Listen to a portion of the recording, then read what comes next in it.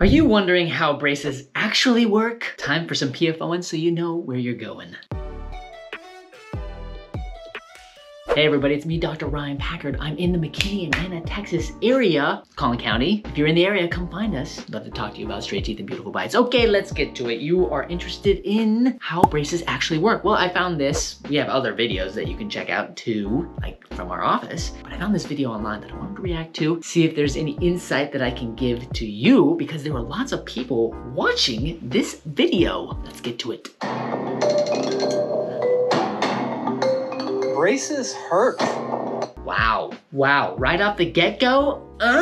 Double thumbs down? Braces? Come on. Braces are good, but they can cause soreness. And they make it difficult to eat sometimes because your teeth are sore. But overall, they're worth it. Music is so ominous. And it's Oh my gosh, seriously? They put the little braces on her like that? Your teeth aren't supposed to move like that. But there's more happening here than meets the eye. Braces don't work the way you probably think, because they don't. Are you sure about that? Like, what do people think when they think of moving teeth? Like, what's happening? I'd be interested to know what you think. Leave a comment below. Just shift your teeth around. They have to break down your jawbone first. Whoa, that sounds serious. Okay, there's no sledgehammers involved in braces, just so you know. You might feel like it sometimes in the chair when it's like, yeah. Usually it doesn't have to get that intense, but sometimes, no, I'm just kidding. All the time, you're very gentle, okay? Jaw dissolving, like, yeah, it's a little, I mean, there's some truth, but I mean, those words specifically, it just makes it sound so bad. It sounds like a giant sinkhole happening in your jaw. That's not true. Americans pay up to $7,500 for braces per person. Up to, I've actually heard it can be more expensive in places like New York and California, but you know, and maybe even Texas, I don't know, it just depends on who you find. There's lots of orthodontists out there. It doesn't always cost that much, that's why I said up to. It can be definitely less, depending on what you need and how long. It's worth it. And not just for that perfect Instagrammable smile. You see, misaligned teeth are tricky to clean, increasing your risk of tooth decay, gum disease, or even tooth loss. Okay, great point. Now, just to clarify, just because you have those things, like just because you have crooked teeth, doesn't mean that you will for sure get tooth decay, gum disease, or or tooth loss. Not necessarily. It can contribute. So don't freak out if you have crooked teeth. But if you want to talk about it, come find me. That's where braces can help straighten out the problem. But moving teeth is no easy feat, because there's something in the way. Your jawbone.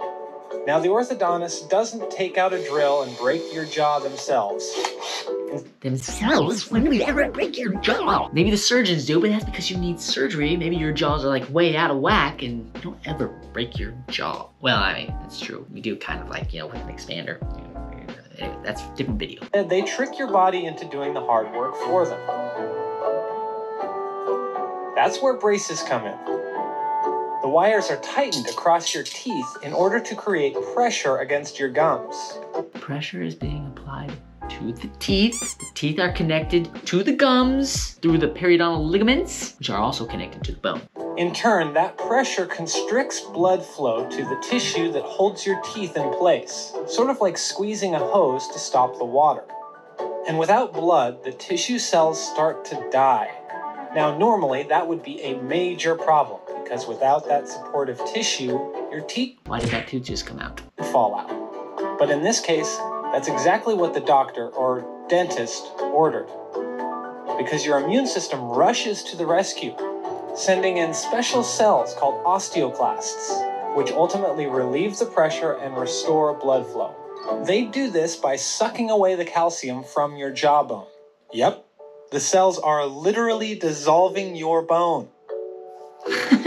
Again, I don't know if it's that serious, not like having on this massive scale, but these little cells, right? When you put the pressure on the teeth, the cells come in, these osteoclasts, cool name. They come in and they, kind of eat away some of that bone on one side of the tooth so that the tooth can move through the bone. Let's keep going. It may sound like an extreme solution to the problem, but the result is a nice hole in your jawbone where the tooth can move in away from the wall.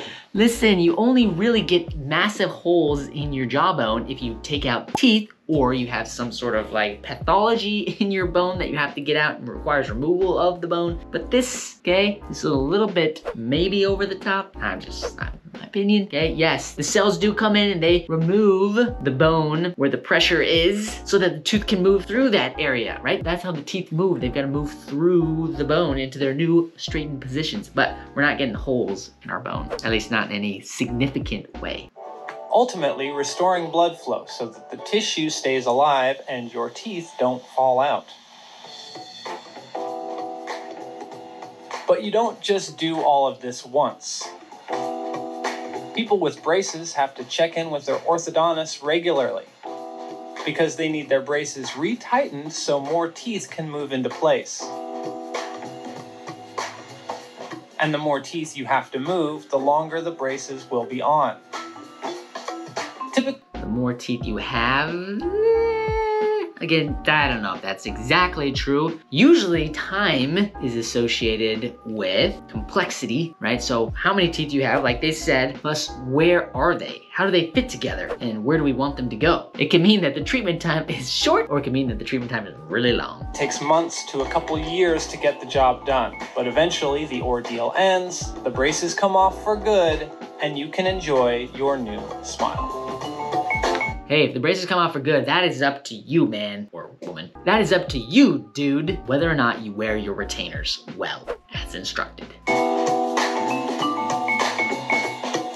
Okay, wow. Hopefully that was insightful because I don't want a bunch of people walking around thinking that, you know what, braces leads to giant holes in your face, because that's not what happens, at least not at such a large scale, all right? So when you've got your teeth, right? In review, in summary, you've got teeth. And you can't see it because the gums cover, right? But you've got teeth, you've got gums, and then you've got the bone underneath the gums. The teeth fit into the bone, and there's a little space in between the teeth and the bone. It's full of periodontal ligaments. They connect the bone to the teeth, and the gums are on the outside, all right? So when you wanna move the tooth, you put the pressure on through like an expander, through braces, through Invisalign clear aligners, and the bone, all right, feels that pressure. It feels the pressure and it recruits cells, osteoclasts. What we didn't talk about is osteoblasts. Osteoclasts and blasts. Clasts break down, blasts build up, and the clasts break down the bone around the tooth where the tooth is trying to move or feels the pressure to move, and then